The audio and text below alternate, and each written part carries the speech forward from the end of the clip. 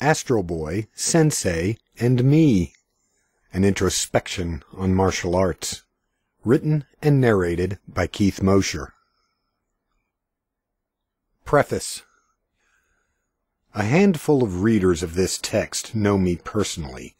These readers may also be aware of my release from a teaching position at a local martial arts school not long before this book was published. It is important for the reader to know this work is not a response to the events of that dismissal.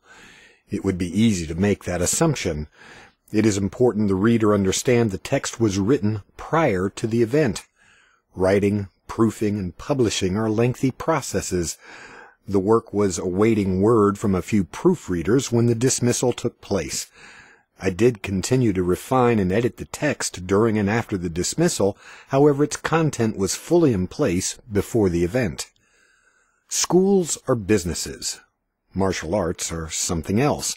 That is why we call them arts or sciences and not crafts. We often think of business and personal as separate entities, though they are not.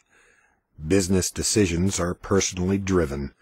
Personal decisions can seem like work-related choices. The two concepts are interrelated. You cannot run a business without people. Those people have to consider their own interests.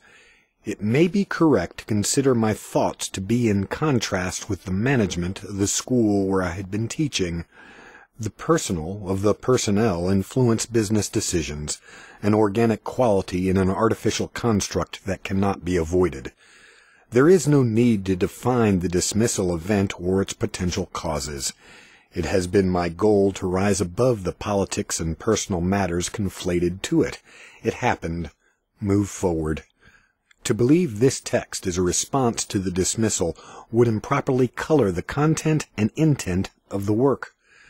The artist continues to paint.